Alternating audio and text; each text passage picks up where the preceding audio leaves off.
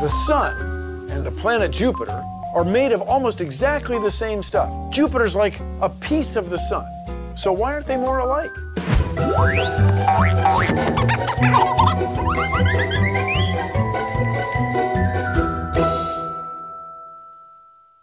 The sun and Jupiter have a lot in common. The sun is made almost entirely of hydrogen and helium.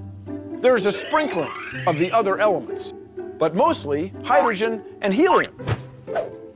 But Jupiter is made of almost exactly the same stuff as the sun. And yet Jupiter has a higher concentration of these heavier elements in it. These elements are heavier. They're more massive than hydrogen or helium.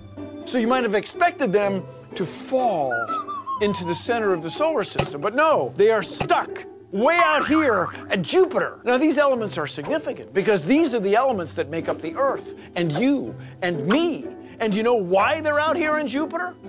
Nobody knows why. That's why we're sending the Juno mission out there.